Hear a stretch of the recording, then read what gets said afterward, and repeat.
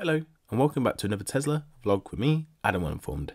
We've just hit 2023 and New Automotive have just released an excellent blog post detailing yet another decline in petrol and diesel new car sales, whilst the whole UK new car market was down around 3% year on year. But pure electric vehicles now represent 1 in every 3 sales, and that's up from 1 in every 4 just 1 year prior. Now, if you are in the market for a new car, the thought of trading in your petrol motor and the prospect of owning an electrified vehicle may have crossed your mind, simply because maybe you need or maybe you want a new car, or maybe you're simply just trying to reduce your monthly running costs. If your next car was electrified, that would mean a petrol electric hybrid, like a plug-in hybrid, commonly known as a PHEV, you know, the ones that take a small amount of electric charging but still require a tank of petrol. Or maybe you've considered a fully electric vehicle that runs solely on electric power, but you aren't quite convinced it's suitable for your needs and requirements from the horror stories online. If you're confused or you're curious between what is right between the two types of different vehicles, this is my perspective as an owner of a fully electric vehicle, where skipping that petrol hybrid, which tends to symbolise a mid-ground or a best of both scenario, to your surprise, it may not be the most ideal solution for you. My perspective comes as an average driver.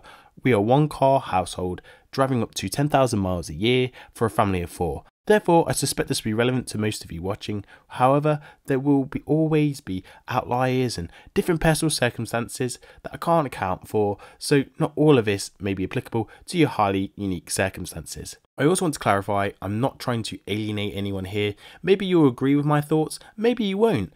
I know this won't convince everyone, but hopefully my ownership experience with my Tesla Model 3 will help at least some of you skip that hybrid choice too, because ultimately these hybrids are designed to be a stepping stone into EV ownership anyway. But for me, why step when you can leap ahead? That is a case I'll be very much sussing out in my video today. So if this video sounds like a fascinating insight, as always, buckle up. Please do hit that like button to show me some of your virtual love and support for Tesla and EVs. Hit the subscribe button so you can continue on this Tesla EV journey with me. Finally, hit the notification bell so you're notified of all my upcoming electric vehicles as soon as they're available. Right folks, let's get into the grit of it. I think it's probably fair to start with a super quick beginner's difference between what a PHEV, a BEV, a mild hybrid and a PHEV is. And I made this joke before in a similar video, but as a dad, I think it's a natural instinct to make a fool of myself more than once. So BEV is generally exclusively a female name, probably over the age of 30. However, it also stands for battery electric vehicle. So these are pure electric cars and are exclusively battery operated. So typically we are looking at your Tesla Model 3, your Tesla Model Y, your Kia EV6, your Hyundai Ioniq 5, your Ford Mustang Mach-E, your VW ID3 or your Volkswagen ID4, to name a few. PHEV stands for plug-in hybrid electric vehicle, and as per the name, these cars are a combination of a mixture of your standard mainly petrol engine paired up with a small battery, a combination of both petrol and electric. Commonly you get 20 to 40 advertised miles of range from the electric component, together with your petrol operating miles as well from your fuel tank. So the cars you're typically looking at here are your Toyota Prius, your BMW 330e, your Mercedes A-Class 250e, or your Volvo XC60 Recharge. And finally, PHEV. If a dealer is going to try to sell you a PHEV, you probably want to avoid this at all costs because it's commonly known as a male name and it has nothing to do with motor vehicles. And if I was you, I'd probably run about now. Finally, self-charging / mild hybrid. I don't think I'm alone in saying that these are predominantly petrol cars, and the battery power used to supplement the propulsion of the vehicle is going to be minute, next to nothing. Electric range varies, but we're talking about pure EV contribution of about a mile or up to 3 kilometers. Should this even be considered an electrified vehicle? To be honest, I think it's a bit unfair to be included, but just my opinion. Anyhow, moving on to efficiency and range of both hybrids and pure electric cars. It's widely reported that the biggest consumer concern about battery electric vehicles is the maximum range available, or commonly known as range anxiety. But did you know that the Telegraph just reported that EV drivers are driving more than your typical petrol and diesel drivers? Interesting, right? It's like an EV owner's experience just doesn't match up with the range anxiety expectation that most fear. Well, the article goes on to say that range anxiety has been totally overstated, and over the years drivers are more confident than before with the increasing public charging network, and max vehicle ranges have been increasing over the years. As an owner of a Tesla Model 3 for over 2 years now, my vehicle had a rated range of 263 miles when I purchased it. That vehicle is now rated at over 300 miles if you bought a new one today, and this is the lowest range Tesla Model 3 that you can buy brand new. But it's not about how far you can go, it's about how far you actually go. Now, let me make sense of that. How often do you do over 300 miles, heck, even 200 miles in one stint? Chances are, if you are an average driver like me, even doing 10,000 miles a year, that's like 833 miles a month or 192 miles a week if averaged out.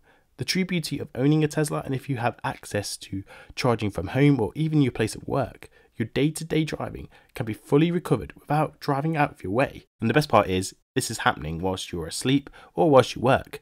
That's true convenience. I drive home, hook up in less than 45 seconds, then it automatically charges overnight at a cheap electric rate to achieve a penny of a mile cost at present. Personally, I rarely test the range limits on my Tesla, and then when I get close, it's for road trips to the seaside, etc.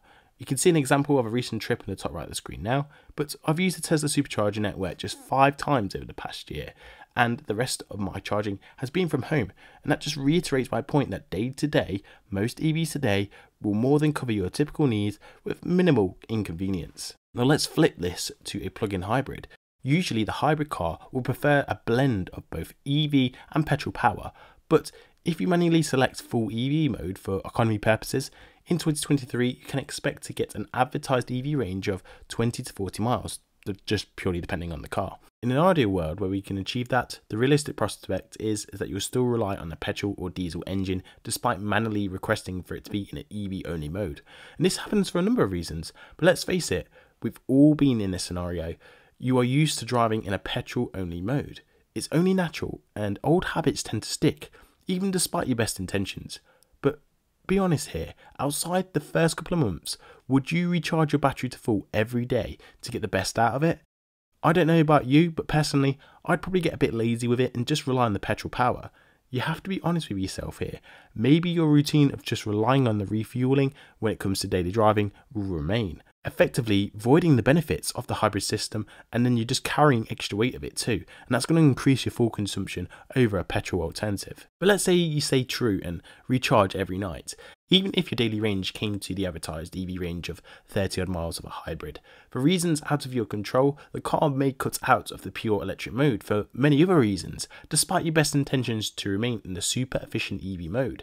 It can switch directly to the petrol or a mixed power for actions like you're accelerating too hard, or you're driving beyond a certain speed, maybe you're turning the heating on or the aircon on.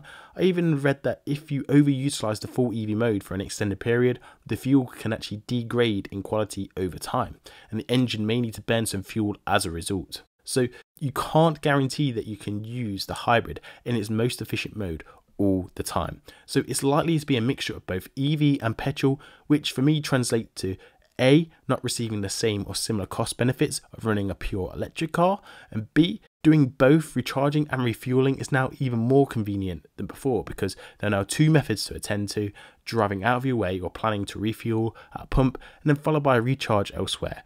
Moving on to the maintenance and servicing side of things, I was surprised by the difference between the two. So your usual annual service is expected with the hybrid PHEV still. But a contrasting point you need to take into account is that there is even more components to service because you are now driving a vehicle that isn't just powered by a petrol engine, but also an electric powertrain. More moving parts translates to more friction points, and that's more wear and tear. Interestingly, it's probably more work than a typical petrol car and way more work than an electric car. Why is that? Well, an electric powertrain on an exclusive electric platform has a significant reduction in moving parts, effectively meaning that there are less components to fail, so pure electric vehicles should be way more reliable to operate. For example, with a Tesla Model 3, there is no annual requirement to take it to a garage for servicing, just a handful of maintenance points for which you could complete a majority of them yourself. Tesla states on its website that the vehicle should generally be serviced on an as-needed basis. Therefore, it's on the owner or keeper to just highlight issues as and when they appear. The maintenance points to be addressed at home consist of just replacing the screen wash, rotating the tyres, changing the cabin filters, and potentially draining the brake fluid. You don't need to do these every year either. Therefore, Tesla are confident in the reliability of the vehicle, so you can reap the benefits as a result of sticking to a single electric only solution rather than a petrol electric dual solution. Before I round up with the conclusion, I want you to consider, why do PHEVs exist in the first place? Were they created to provide the next ultimate car driving experience, or do they exist solely to simply meet air quality requirements and offer a car of, let's say, 80% the same as before? Some may say it tackles the key perceived problem, that is range anxiety.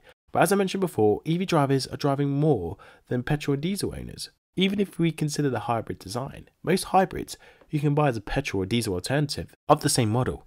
It's very much built with an ICE design first and a hybrid design second, so they are designed to fit around the shell of what they already have. That said, in all fairness, some battery electric vehicles produced by traditional automakers do a similar thing, say the Kia e-niro, but these automakers, they generally just have a structure that's a jack of all trades, but not specialised to a single platform where you would find the greatest benefits. For example, with the BMW 330e, it has around 105 litres less space than its petrol and diesel alternatives of the same car. And if this is a family car, all that space adds up. With a Tesla, it's designed to be an electric car only, and so you see added usable space all over the place, like the inclusion of a frunk and hidden compartments. That's all because it's specialising for one platform only. So to conclude, even though PHEVs are very much their own product, to me, when you get underneath the marketing surface, they just seem like a compromised petrol vehicle.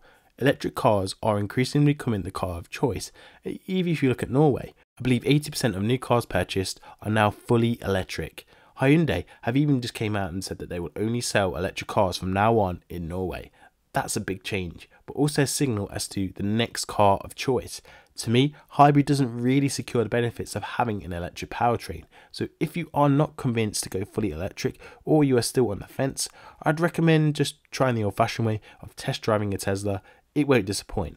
If that still doesn't work, then hey, I tried. If you still enjoyed this video, you may enjoy this video on the screen now, where I discuss why you shouldn't buy an electric car just for the environment. I hope this video was of some use to you today though, and if it was, let me know in the comment section below. If you're not sure what to comment and you got this far in the video, you can simply drop me the comment, electric versus hybrid, and I'll give you a cheeky thumbs up for the support. Don't forget to subscribe, like the video, share it with your friends and family. Thank you for tuning in, and I'll see you in the next one. Ciao.